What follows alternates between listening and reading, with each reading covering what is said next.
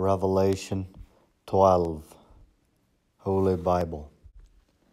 And there appeared a great wonder in heaven, a woman clothed with the sun, and the moon under her feet, and upon her head a crown of 12 stars. And she, being with child, cried, travailing in birth, and pain to be delivered. And there appeared another wonder in heaven, and behold, a red dragon, having 7 heads and 10 horns, and 7 crowns upon his head. And his tail drew the 3rd part of the stars of heaven, and did cast them to the earth. And the dragon stood before the woman which was ready to be delivered, for to devour her child as soon as it was born. And she brought forth a man-child, who was to rule all nations with a rod of iron. And her child was caught up unto God and to his throne. And the woman fled into the wilderness, where she hath a place prepared of God, that they should feed her there 1,260 days. And there was a war in heaven. Michael and his angels fought against the dragon. And the dragon fought and his angels, and prevailed not, neither was their place found any more in heaven.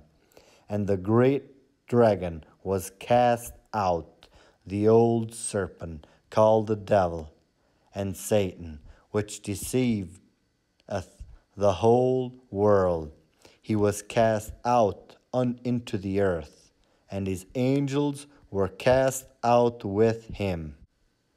And I heard a loud voice saying in heaven, Now is come salvation, and strength, and the kingdom of our God, and the power of his Christ. For the accuser of our brethren is cast down, which accused them before our God day and night.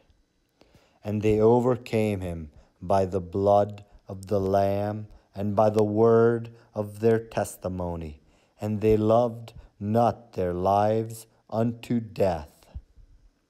Therefore rejoice, ye heavens, ye that dwell in them. Woe to the inhabitants of the earth and of the sea, for the devil is come down unto you, having great wrath, because he knoweth that he hath but a short time. And when the dragon saw that he was cast unto the earth, he persecuted the woman which brought forth the man-child. And to the woman were given 2 wings of a great eagle, that she might fly into the wilderness, into her place, where she is nourished for a time, and times, and half a time, from the face of the serpent. And the serpent cast out of his mouth water as a flood after the woman, that he might cause her to be carried away of the flood. And the earth helped the woman, and the earth opened her mouth and swallowed up the flood which the dragon cast out of his mouth. And the dragon was wroth with the woman, and went to make war with the remnant of her seed, which keep the commandments of God, and have the testimony of Jesus Christ. Amen.